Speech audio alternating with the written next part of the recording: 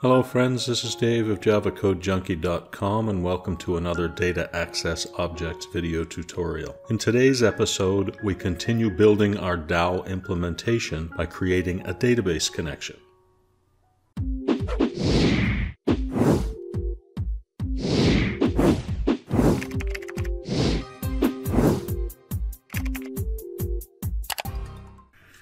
Let's go to Eclipse, where we will begin where we left off in our last video.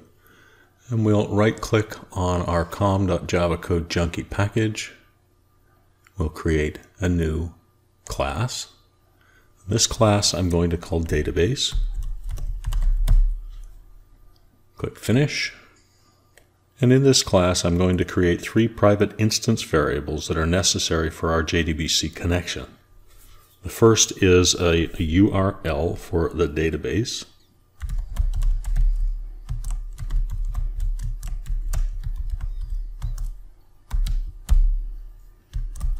And that's composed of a number of different parts. It starts off JDBC MariaDB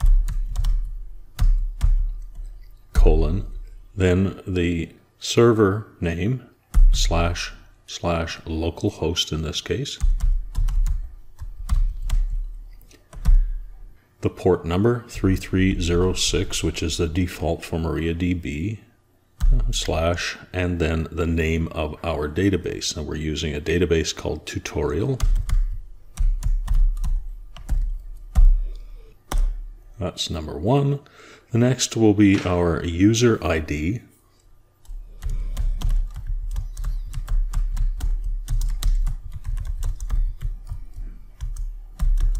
And for demonstration purposes, I'm continuing to use the root user. And finally, the password.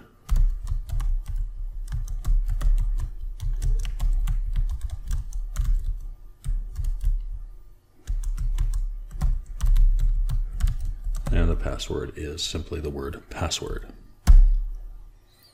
Let's create a constructor.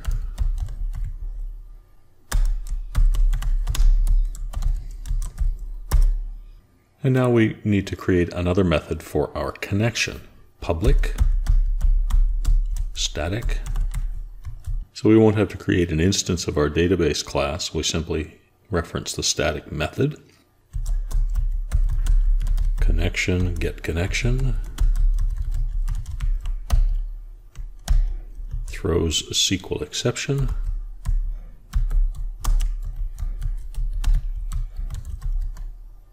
And connection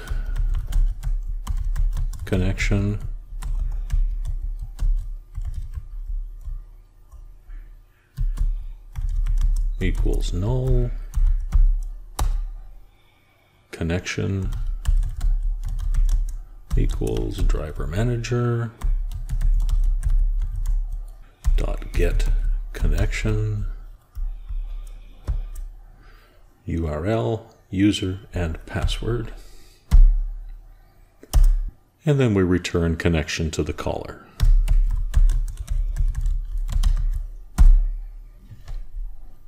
Organize our imports, Java SQL connection, and finish. Let's now go to our main method so that we can test our new database connection. I'll simply remark what's currently there or comment it out.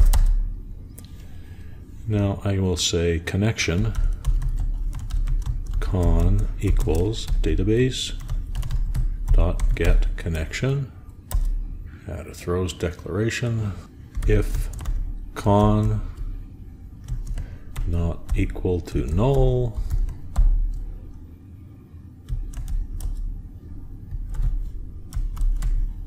do a sysout database connection successful. Let's run the program to test.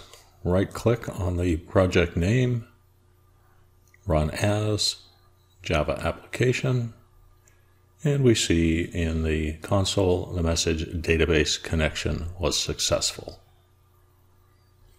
If you are interested in more detail about JDBC and SQL, I've created several videos in a JDBC and MariaDB video series, and I'll leave a link to those in the description below.